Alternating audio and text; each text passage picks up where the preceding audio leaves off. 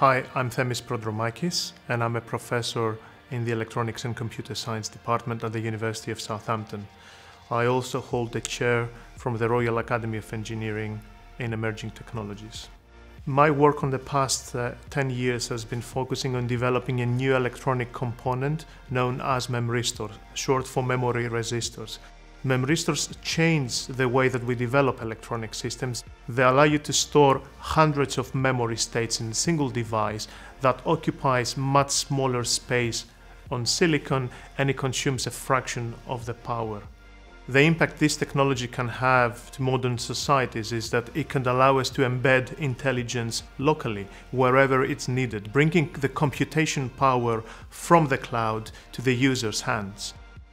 For the first time ever, we achieved to use this technology to allow us to link two dissimilar worlds: a rat's brain with a brain made out of silicon neurons.